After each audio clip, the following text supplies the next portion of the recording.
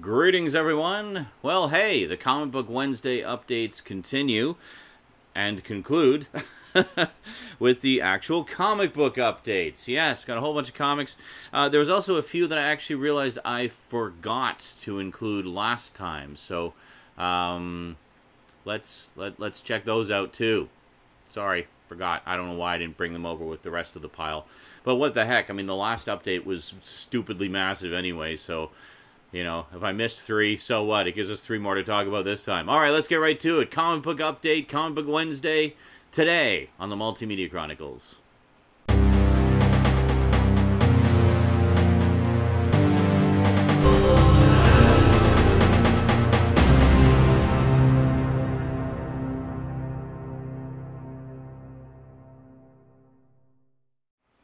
Welcome back. Okay, first up, the ones I forgot.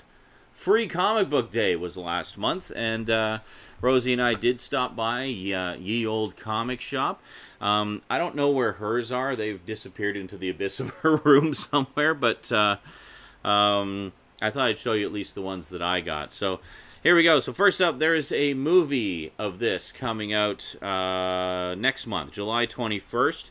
And it's a movie based on a very popular, long-running, I believe, French series of comic books, a science fiction space opera that's apparently really, really good.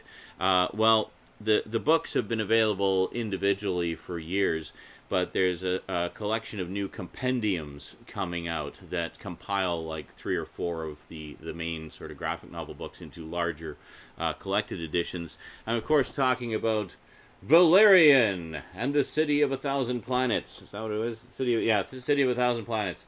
So this is pretty cool. This is a magazine size preview, which basically gives you, I don't know if this is the very first story, but I'm assuming it is. So it gives you some, you know, about a dozen or so pages from the Ambassador of Shadows, which is one of the main, you know, one of the big story arcs from, I guess, the earlier ones. But I mean, just look at this. I mean, the artwork in this comic is fantastic. So yeah, I definitely want to pick up the collected editions of these, because I do love me some space opera, and I don't know how I had never heard of Valerian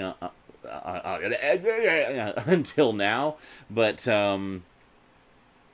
hey, you know, that's just something cool when you discover one of those hidden gems that you had up until that point been unaware of. So, yeah, so I'm probably going to pick up those collected editions when they come out. There's 3 volumes coming out, which cover, I think, the first, like, 12 graphic novels. So, a good chunk of the saga. All right, so next up, picked this one up. Just looked interesting. Got the Ballad of Franklin Bonesteel. So, there you go.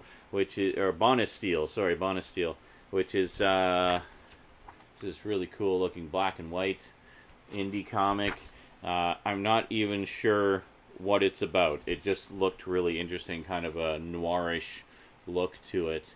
Very cool indeed. So, yeah, so grab that one. And then finally, picked up I Hate Image, which looks kind of like the... It reminds me of a lot of the So-and-So Destroys the Marvel Universe comics and whatnot, and this features, what is her name? She's in like a bunch of stuff. Where is it here? Hold on a second. I Hate Fairyland. Gert, that's what it is. Yeah. So it's based on a series called I Hate Fairyland, where this little girl basically goes and just lays waste to everything. But it reminds me a lot of the, you know, Fred Hembeck destroys the Marvel Universe. Deadpool destroys the Marvel Universe.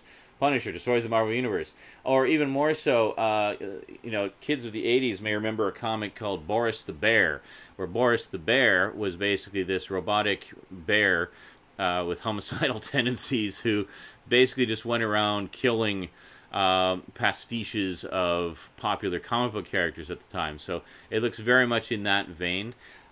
Speaking of Boris the Bear, why don't we have collected editions of that? Can someone get on that, please? I would love to have a complete set of that. To be fair, the back issues aren't that expensive.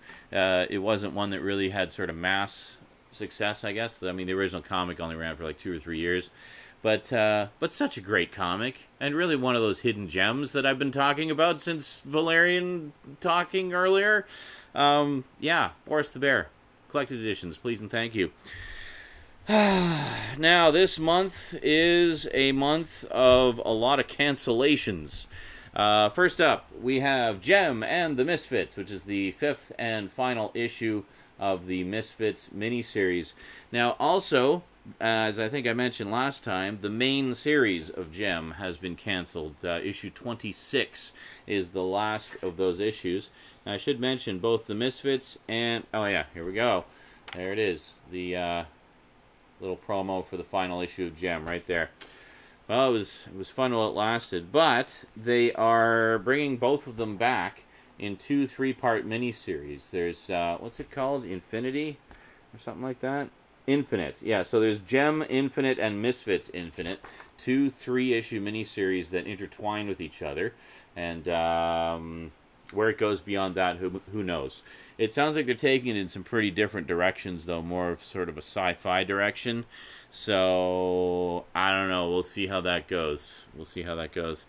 Next up, I just finished reading all of these and absolutely loved it, and then found out that it's been canceled.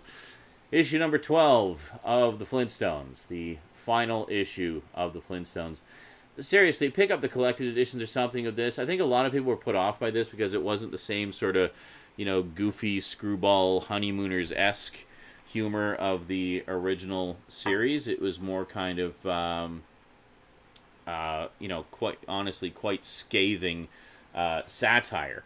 And I love satire, so I really dug that. But I can totally understand why some people may have been taken aback, put off, whatever, and not really latched onto it. But if you do enjoy satire, I definitely recommend checking out the Flintstones because it's deceptively brilliant.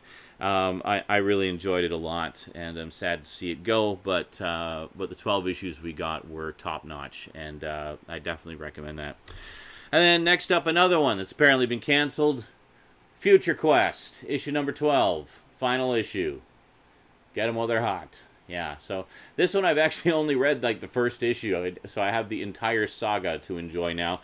But yeah, so it seems like the only, so of all, and as we know, Wacky Raceland was canceled a few months back.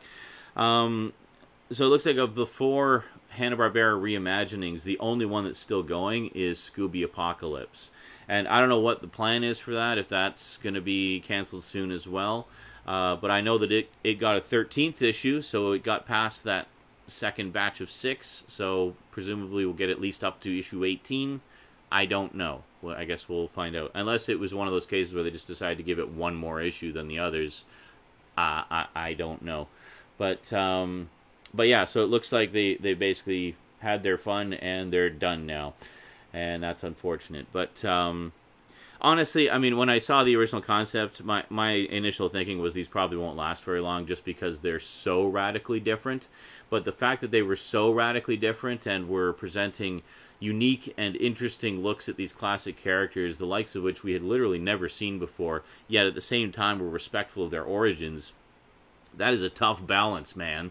And I think they pulled it off amazingly. I mean, Future Quest is the ultimate freaking crossover of all the big 60s and 70s Hanna-Barbera action-adventure shows. Flintstones is just biting social and political satire. Scooby Apocalypse is great. I mean, it takes the whole Scooby-Doo concept to a whole new level, throwing them to a post-apocalyptic environment and government conspiracies and all kinds of fun stuff. And then Wacky Raceland, I mean, what a brilliant idea, taking that concept and throwing it into a Mad Max-style post-apocalyptic world, and it worked really well. It was just crazily good. But I guess some people just want more of the same, and you change things up too much, they resist. They resist the change, because change is scary. Oh, well, what can you do? And let's see, next up, I realized when I picked up the last batch of this comic, I missed an issue, namely issue number 15 of Invader Zim. So, for whatever reason, this one doesn't seem to be a popular issue. There was a lot of copies left on the stands. I had no trouble getting it. Maybe people just don't like Miss Bitters. I don't know, whatever. Doom, doom, doom, doom, doom, doom, doom, doom, doom, doom. Go home now. Let's see, what else here? Next up, we got issue number 2 of Micronauts Wrath of Karza, which is pretty cool. I think there's a couple more issues of Micronauts out now as well. I couldn't find them, actually. I could find no issues of Micronauts other than the annual, which I already have. Micronauts. Oh. Maybe not. Maybe Micronauts is done now, too. Maybe this is where Micronauts picks up. Okay, well, if that's the case, I guess I'm all up to date on Micronauts. I was just looking, they had the Hasbro Universe May checklist here, and I don't see Micronauts listed anywhere among them, other than this series here, Wrath of Karza. Now, one I did look for was Mask, Mobile Armored Strike Command. Last issue I got was number 5. I could not find any issues of it. No, that's what it was. It was Mask, only had the annual. I don't know, somebody went and bought them all up or something, but no sign of issues 6 or 7. I should mention also, Gem, no sign of issue 26. It should be out by now. I'm pretty sure it's been out for a little while now. I would really hate to be missing that one issue, because I have issues 1 through 25, a solid run. It would really suck to be missing the final issue. So, I don't know, I'll keep you posted on that. I'm sure it'll turn up at some point. If not, I'll ask my friendly neighborhood comic book store to see if they can hunt it down for me. Next up, we got issue number 4 of Revolutionaries, which is basically the one that sort of ties all of the Hasbro Universe stuff together. This is kind of the nexus point that everybody crosses over into, and stuff like that, so pretty cool.